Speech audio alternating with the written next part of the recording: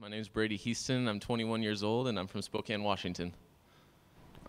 Appreciate you joining us, Brady. Talk about just how this journey started for you, man. How did you first get into martial arts and kind of start down this path? When I was young, when I was 4 years old, I started karate just like a lot of kids. I don't view that as necessarily my fighting start because, karate, it is what it is. It taught me a lot of good life skills, but then I started boxing. After I quit karate, I did a little boxing in 8th grade, a little wrestling, and then once I started jiu-jitsu, that's when it all took off. I started jiu-jitsu, I started kickboxing when I was 14, and shortly after, when I was 16, I had my first MMA fight.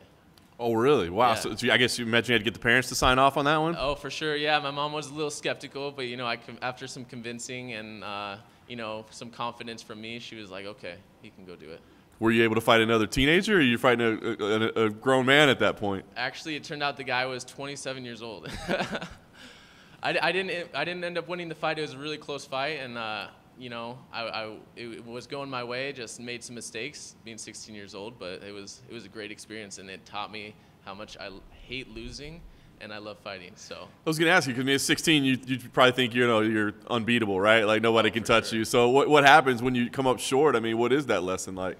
It was a hard one. It taught me that I just needed to work harder and train harder and be mentally right. So it got me more involved in my training and got me more dedicated, I guess. Nice. So from then to now, has it all been chasing this passion? Or, I mean, have you had, like, job interests or other things outside of the sport? Honestly, this has been my main focus. Obviously, we got to survive, so I've been doing other things, like currently live at a fire station. So I'm a resident firefighter, and but luckily with the schedule, it's making it really easy for me to train and teach kids jiu-jitsu and just live this lifestyle that I want to live. That's awesome. How long have you been a firefighter?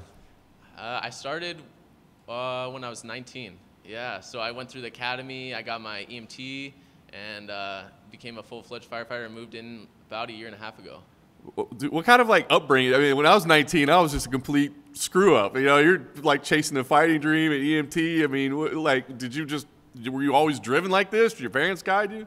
Dude, it's crazy. I think about it sometimes, and I'm like, one, my mom is an amazing human. She's extremely driven. She was kicked out when she was 15. She was on her own, put herself through school, college. She became a nurse practitioner in the ER, has worked there for 25 years. And so just seeing her and how hard she's worked, being a single mom to me and my brother, is truly inspiring. So a big credit to my mom. Also, my dad had passed away when I was 15 due to some addiction and some stuff like that. So seeing both sides of the spectrum and seeing how bad life can get, especially when you're not doing what you want to do, living your dreams and stuff like that, is also a huge motivation. So, I love both my parents to the moon and back, and they've inspired me to be the man I am today. So, and hopefully I make them proud. I imagine you are, man. That's awesome. So I guess you have to take time off to come compete on the show? Yeah, luckily, honestly, my fire station is super, super supportive. They even got me some footage of me going into a burning fire and everything like that. So it was cool talking to them and how supportive they were. They just said I could take a leave of absence for the next 2 months, and when I get done with the show, I'll go back and start living at the fire station again. Start living my career as a Ultimate Fighter. That's awesome. So the Ultimate Fighter, I mean, did you ever consider, obviously it's been on hiatus, right? So as you're making your journey, was there ever a time, since you've been chasing it for a long time, maybe you did. Did you ever think about being on the show? I have, and when it was not showing up year after year, I was like, oh, I guess they're not doing it. Especially when COVID hit, I'm like, damn, they're definitely not doing the Ultimate Fighter. But I was like, there's still other avenues, Contender Series, maybe a short notice jump on or something like that. I'll be ready. And then I saw they're doing that 35, and I'm like, this is my chance. I knew then, I was like, I'm gonna be on this show. This is my time. What does this opportunity mean to you? Because you got so much going on in your life. Does this feel like a make or break type thing, or is this just kind of like a cool life experience? What is this for you? No, this isn't just a cool life experience. This is my career. This is what I want to do. I believe I'm going to win this show. I believe this is where the start of my career in the UFC is going to be. I'm going to win this show, and then I'm going to move on, and then I'm going to climb the rankings in the UFC, and then eventually get that belt. That's awesome. And the goal along the way is to stay a firefighter, or do you take time off and go in full-time fighting? What's the plan?